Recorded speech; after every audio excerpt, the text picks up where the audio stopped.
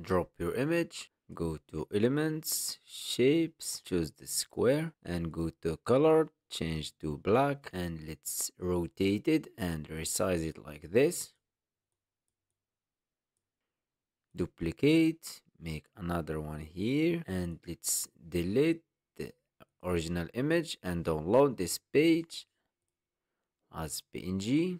Select all and delete and upload the new image and drag the original image as well. These two images should have the same resolution, and go to apps, type blend image, choose this app, click on this one first and use it in top layer. Click use selected image, click in the second one, use it in bottom layer and click use selected image. Go to blend mode and choose screen.